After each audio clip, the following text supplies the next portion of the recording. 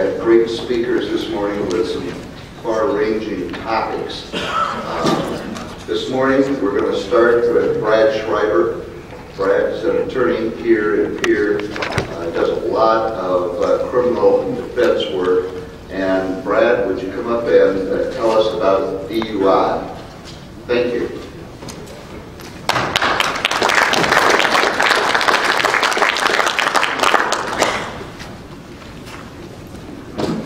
This is going to be fast, so hold on. I spent a lot of time with my outlines. Whatever you don't take down for notes, you find in the outline, so it's going to be anything like that. One thing, if you're going to have any type of DUI practice, I think there are certain resources you have to have and you have to be acquainted with. One of them is the DWI detection manual. This is a manual all law enforcement use. This is one they're trained in. It's put out by National Highway Transportation Safety Administration. The most current one is the 2006 one, which is what this one is.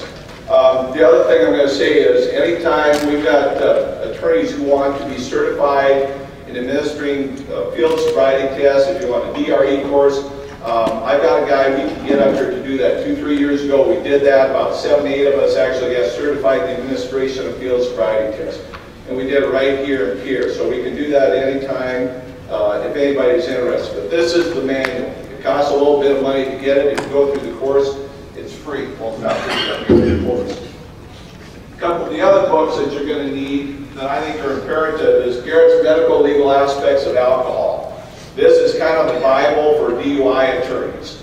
It has everything you're going to want to know about alcohol dissipation or the absorption, the elimination throughout the body. It tells you how the potassium oxalate, sodium fluoride is affected. The whole ball of wax is in this one. 2 other resource books. You should get a good, what they call drunk driving defense book. 2 of the best attorneys in the nation are William Bubba Hudd, who's an attorney out of Georgia. The other one I'm thinking of is Larry Taylor. Steve Oberman, Harlow Wagner out of West Virginia.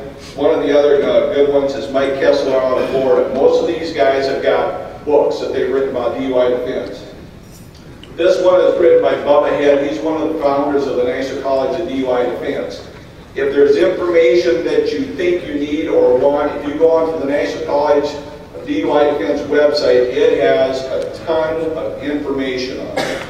A ton of information about anything from field sobriety tests, from blood testing, from things that can contaminate, affect the blood sample itself. But this is Bubba Head's book.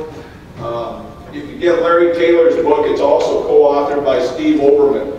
You get updates every year for this one. That's how thick. I mean, we're just not looking at blood tests anymore. I mean, there's a lot to do with DUIs. It's not just looking at a blood test, deciding whether or not somebody is guilty or innocent. I mean, this is how thick the book is. The Bible on DUIs is. It's just not that easy to do anymore. A couple articles that if you haven't read, you should have in your arsenal. One of them comes from Dr. Kurt Dubowski. The article that he has written that I think most of the chemists are familiar with this article is the absorption, distribution, elimination of alcohol, highway safety aspects. This article, I think, was written, I believe, like in 1986. But this, you talk about extrapolation. This is the article most lawyers go to when they want to learn about extrapolation. This is the article everybody talks about. It was published in the Journal of Studies on Alcohol. It was in 1985 is when it was published. But I strongly recommend you read this not once, but read it twice. And when you read this, it'd be nice if you had Garrett's alongside you, because there's going to be a lot of things you won't understand the first couple of times you go through. So you kind of put them together, you can kind of interpret what's going on with the extrapolation. The importance of NHTSA, National Highway Transportation Safety Administration, all the articles that are put on there. Not that long ago, there was an article that talked about bloodshot and glassy eyes are not clues of impairment. When we see police reports a lot, We see bloodshot, glassy eyes as being one of those things that they observe that leads them to believe that somebody might be under the influence of alcohol. NHTSA, actually, and I'm just going to read from this article. It says, finally, some cues were eliminated because they might be indicators more social class and alcohol impairment. For example, officers informed us that a flushed or red face might be an indication of a high BAC in some people. However, the cue also is characteristic of agricultural, oil field, and other outside work. Similarly, bloodshot eyes, while associated with alcohol consumption, also is a trait of many shift workers and people who must work more than one job, as well as those afflicted by allergies. The disheveled appearance similarly is open to subjective interpretation. We attempted to limit the recommendation to clear and objective post-stop behaviors. This was authored by Jack Stuster with the U.S. Department of Transportation, NHTSA. In their final report, the detection of DWI BAC is below 0.10. It was published in 1997. Basically, that whole article says that these are not clues of impairment. So, and this is on the NHTSA website, and there are a lot more articles like this on that website. There's a ton of information on there to go through and look at. I'm going to pass this one around, but I put together, you know, sometimes you got to have the right case when you do your motion for discovery, and sometimes I change it. In a lot of cases, it's pretty standard motion for discovery that I do, because it comes right out of I still call it the red book. Somebody told me not long ago, we actually changed the color, so it's not the red book, it's the brown book now, out of the code. But I have a motion for discovery specifically for those DUI cases where I think something else is going on. And my motion for discovery is 7 pages long. That's just for DUI cases. And some of the information, and it's actually been granted, you might think, well, how could you do a 7-page motion for discovery in a DUI case? That thing's never going to get granted. I've had the couple of times that I have actually filed this motion, it's been objected to, it's been granted. There's been a couple of things on it that have been eliminated. Just after I look at it, I don't need the information, so I boiled it down to like 35 different things, but it still takes up 7 pages. I'm willing to let somebody else use this, see it, plagiarize it, whatever you want to do. I think it actually is on the South Dakota Association of Criminal Defense Lawyers website, if you remember that association. I think once upon a time it got put on that website, but I'm not 100% sure. But among the information that I requested, if you've never seen one, is a gas chromatograph. Okay, those are, I kind of like to get them, see what's going on with them, because what they do is they identify volatile organic compounds that show up in blood. If you have any idea how a gas chromatograph works, what it does is those volatile organic compounds are identified on the gas chromatograph. Then you get your retention times, and the retention times is how you get the graph. That's what you end up with. Those graphs also are explained and identified in Garrett's Medical Legal Dictionary on alcohol. The interpretation isn't that tough, but you got to know what you're looking for, because there's always a standard. But you're going to find things like, in diabetics, you're going to find things like acetone might show up in there. Okay. One other thing I want to mention about Jewel, up the sign here, Greg, I haven't been paying attention to you. 3 minutes. Plenty of minutes.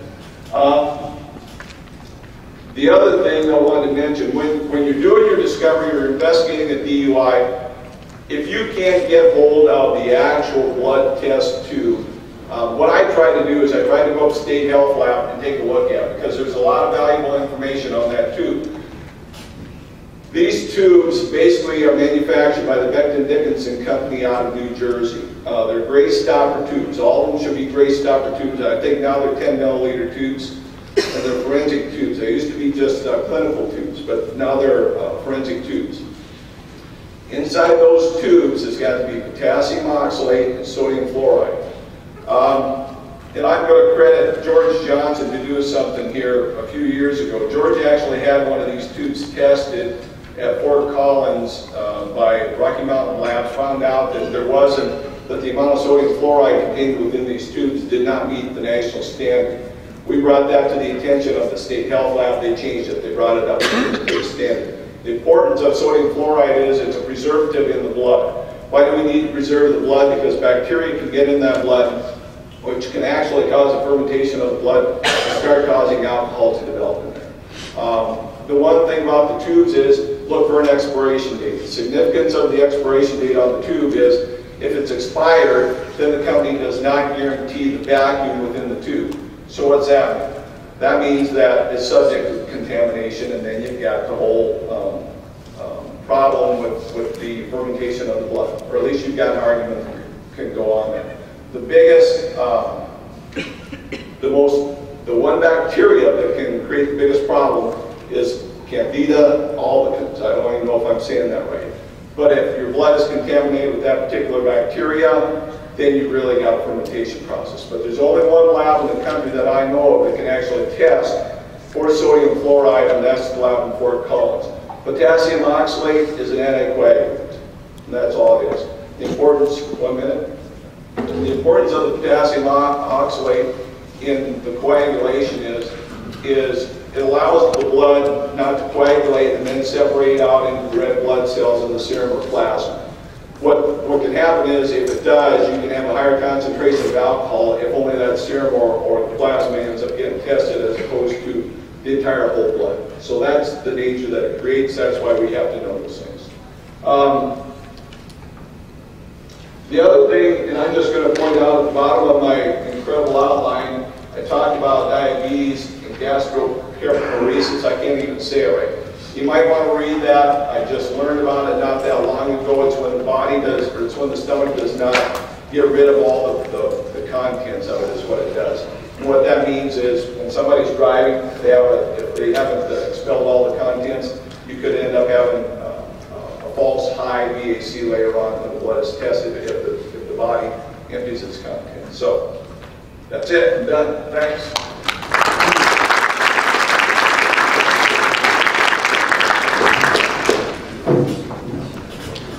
Thanks, Brad. Now we have Colleen Z, who is an attorney with Computer Forensic Resources in Sioux Falls, who is going to talk to us about discovery in the age of social media.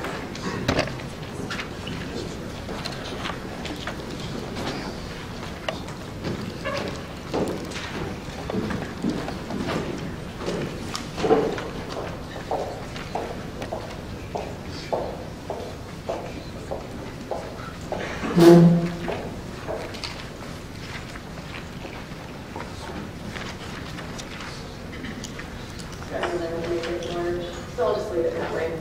If you're looking in the materials, it's a lengthy outline. It's about 11 pages long. My presentation isn't going to follow that word for word. It's going to be the bits and pieces from that outline. So you'll get the same content, it's just not going to be in the same order. All right, discovery issues in the age of social media. Social media, it makes even the least narcissistic person probably one of the most narcissistic people you've ever met. It is the virtual treasure trove of personal information broadcasted on the internet.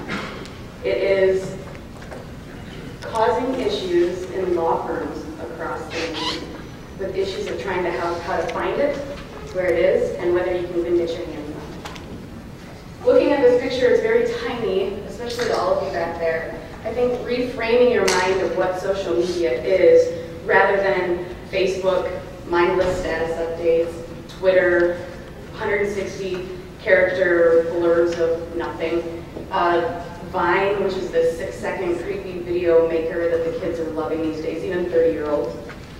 Thinking of it differently. What's the content that people are actually putting out there, and what can you find? If you look at this picture, it's a vintage social networking picture. It's got the old Rolodex. That's the LinkedIn of today. Looking out the window of what's going on outside, that's the YouTube of today. Reframing your mind of what is out there and what social media contains can really help you in your practice. And whether you like it or not, the reality is, again, a small slide to you guys back there, the overwhelming use and raising use of social media platforms is staggering. You can't really read, I'll read some of them up there, 400 million tweets per day. I follow some people and they tweet 16 times a day. It's unreal. 1 in 5 minutes online per day is spent on social networks. 140 million active users on Twitter. Even if you don't use social media, it's very important to know that it's where it's there, it's prevalent, more than likely your clients are using it. So kind of going back to thinking of how to use and how to frame social media, you need to prepare beforehand. You need to prepare before your client comes into your office. Know what social media is and what's out there. Think of the case types that you normally get. Family law is big, and those of you that do practice in family law, you know that Facebook is probably one of the highest, or one of the reasons for divorce. People are finding their old high school sweethearts. They're doing, they're corresponding privately. They're finding people that they haven't seen in years. Facebook is huge in family law. The types of social media information, some of it's obvious: pictures, videos, correspondence. Some that may be not so obvious would be date and time stamps, especially for alibi, criminal defense. If someone is tweeting, a lot of times they have a geotag of where they're located, latitude, longitude. It could be a potential alibi for, if your client has been accused of a burglary and being in a certain spot at a certain time. If they are affiliated with social networking and they're tweeting and the geotag has them somewhere else, perfect alibi. Think outside the box when you're thinking of social media. And when you look under the purpose category, you can use it for a whole host of different things. Even if it isn't trying to create an alibi for a defense client, you can shake the credibility of opposing counsel's witnesses. You can look at the broader timeline of events. How did this happen? Who are the people that this person knows? What is their contact list? Who are their friends? What's their motive? And then also, fact-finding. Who are the jurors that are potentially sitting on your trial? Opposing counsel. I think every time that Dan and I get a phone call from someone that we don't know, the first thing we do is Google their name, see what pops up, see their picture, and kind of do a little bit of background. If you're not doing that, you're missing out on a lot of great information about the people that are calling you and your potential clients. All right, so getting to the discovery issues. Social media information is discoverable. A lot of lawyers that hate social media, they're going to raise the red flags and they're going to say, no, it's private. They put those privacy settings up. We don't want to go through the work, and it's online. We don't even know how to get our hands on it. I don't want to subpoena Facebook. I don't want to do any of those things. They're going to throw a lot of red herrings. When you get to the meat and potatoes of it, it is discoverable. It's correspondence, and if it meets the broad standard of a piece of paper document or anything else, there's no determinative difference. You don't treat social media information any different than anything else that is discoverable, as long as you can meet those burdens. And of course, up top, social media is it falls under the umbrella of electronic discovery. All right, so I just discussed privacy settings. In the outline, I discussed a couple of different viewpoints that the courts have had over the course of the last couple of years as social media has become more important and information has been valuable to the people looking for it. Courts have said, if people put privacy settings on their information, they're inherently trying to hide that information. Other courts say, no, it's social media. People aren't putting stuff on the internet just to share it with themselves. It doesn't make much sense that way. Privacy settings do a couple of different things. It makes the person feel comfortable with sharing their information, but it also will stop the lawyer in their tracks of sleuthing on their own. So it's very important that if you are doing your own sleuthing on your computer and you can't get to the information that you think is relevant, don't. It's an ethical obligation to not try and try to be someone else, get your legal assistant to friend the other person to get to that information. That's a barrier that's real, but it doesn't mean that you can't at some point get to that information behind it.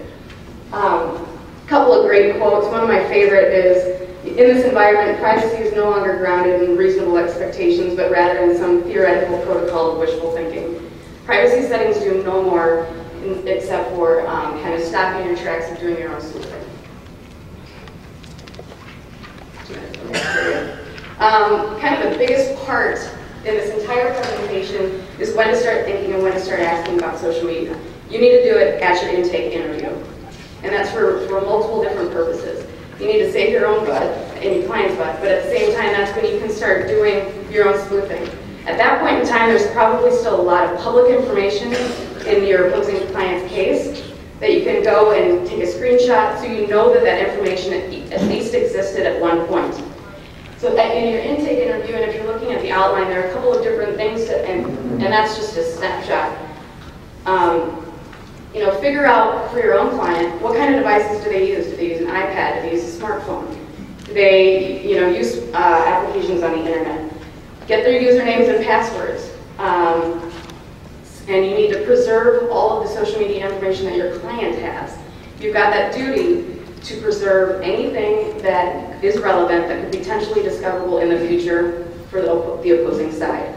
That duty relies on both yourself and opposing counsel, and it includes social media.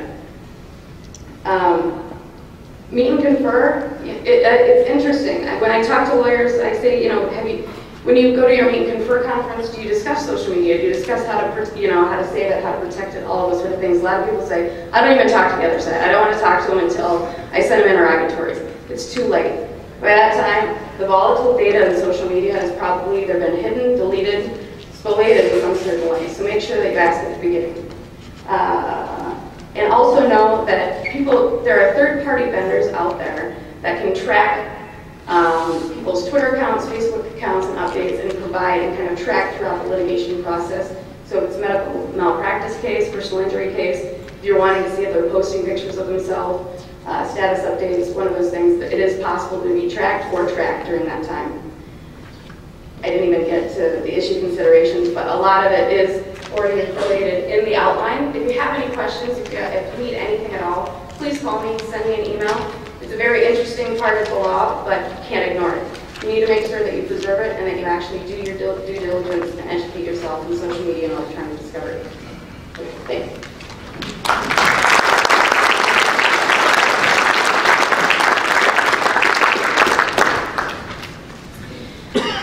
Next, we will have Bob Morris, who will be talking to us about the psychotherapist patient privilege. Bob is an attorney, as most of you know, out of the Day Morris Law Firm in Elwood, South Carolina.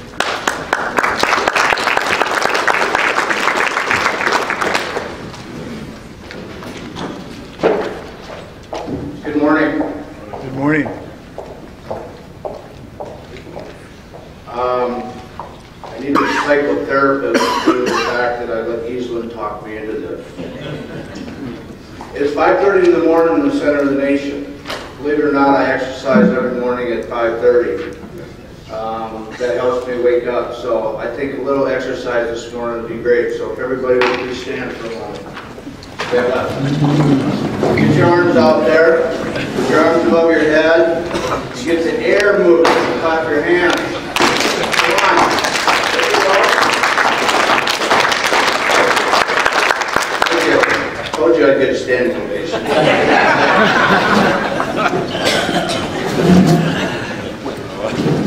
The issue of the psychotherapist privilege came to my attention really about 5 years or so ago.